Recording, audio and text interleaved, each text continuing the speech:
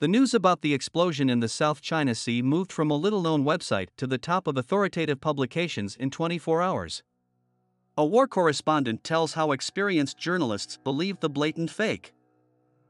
The incident in the South China Sea was reported by a number of media outlets on November 21, 2019. It was described as an explosion with a TNT equivalent of 10 to 20 kilotons, which occurred at a depth of about 50 meters at 18:22 on November 20, U.S. East Coast time, 7:22 on November 21, local time. The source of the information was the American Hal Turner radio show website. The news was sensational, but due to the unauthorized source it had all the chances to not take off and die a natural death on the internet if the Russian Rospotrobnadzor had not spoken about the incident on November 22, 2019. The agency's website published an official commentary. According to information received from the Global Environmental Monitoring Network, an increase in the radiation background level was recorded in the South China Sea due to a radiation incident. Rospotrobnadzor strengthened monitoring of the radiation situation in the adjacent border areas. Presently, there is no threat of negative impact on the population of the Russian Federation, the ministry said in a statement. After that, some media outlets and bloggers went into "there is no smoke without fire" mode and began to discuss the likelihood of the incident in earnest. Other characters, who are commonly referred to in the media as military experts, joined the discussion, adding to the fog. There were serious discussions about a nuclear accident on an American or Chinese nuclear submarine, a possible incident with a North Korean ballistic missile launcher, an explosion of an underwater drone with a nuclear power plant on board, and finally a nuclear testing device, possibly Chinese, perhaps to scare the United States. The problem with all these versions is that none of those who put forward and discussed the various versions of events in the media bothered to assess what was happening against the simplest laws of logic and the basic facts known to anyone who has ever been interested in nuclear testing. So, in order. Nuclear explosion. The described conditions of the alleged explosion in the South China Sea, the power in the range of 20 kilotons, up to 50 meters deep, local time, 7:22, put a number of questions to the inquisitive reader, the first of which, who could observe it? According to mankind's experience with underwater nuclear explosions, such an incident, if it had occurred in reality, would have been accompanied by a very spectacular explosive sultan up to 2,000 meters high. Such a sultan, which could have been observed, given that more than 1.5 hours had already passed since sunrise, from a distance of over 150 kilometers. The weather in the region that day, according to available sources, was good, with no precipitation, and variable cloud cover did not limit visibility across the horizon.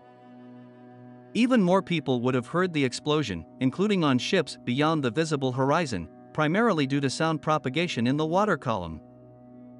Given that the South China Sea is one of the busiest sea crossings in the world as a whole, the probability that such special effects went unnoticed, or if they were noticed, unspoken, tends towards zero.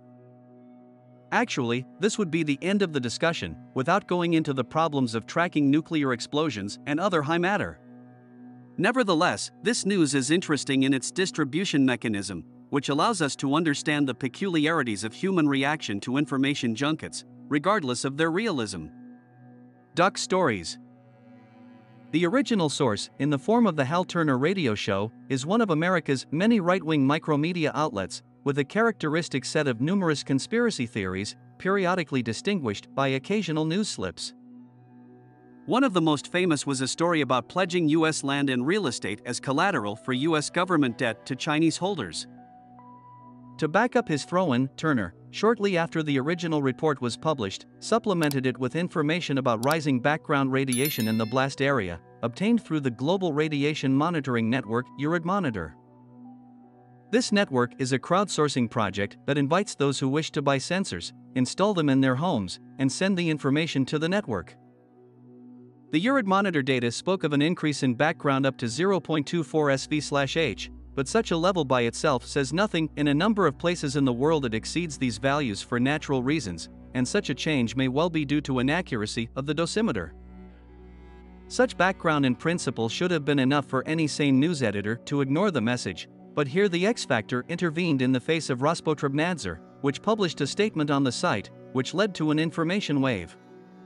The USS Wayne E. Meyer and the corvette Gabriel Cliffords once again visited the sea near the Chinese artificial islands, which China considers its territorial waters, while the US considers the waters free for navigation.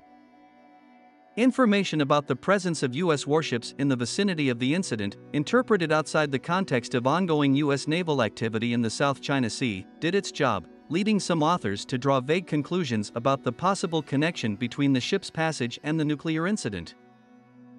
On November 23, 2019, the duck reached RIA Novosti, not lazy to take a comment on the issue of a possible explosion from the head of the SVR, Sergei Naryshkin. The head of the SVR said that the service has no data on the incident and the need to check the available reports. Working model. This would be the end of the story, but the demonstrated model of the passage of information is clearly destined for a great future.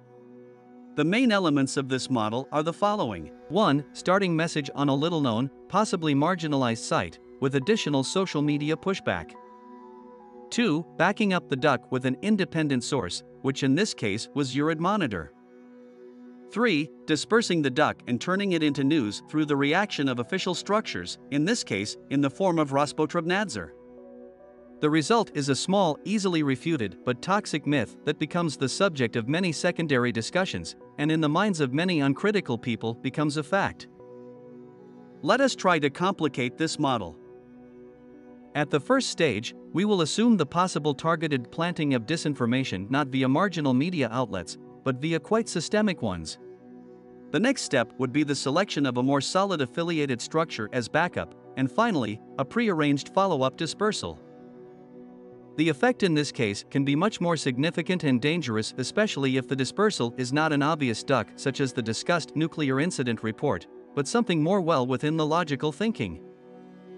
The history of the wealth earned by elaborate disinformation goes back a long way. But the situation in which skillfully planted disinformation eventually forces the enemy to start a war, leaving its initiator in white and with clean hands, has so far been quite exotic. The growing variety of threats, combined with a decreasing threshold of critical perception of information, makes such a development quite possible and feasible. At the same time, it is noted that the South China Sea is an active merchant shipping area, which is patrolled by nuclear submarines of the United States and China.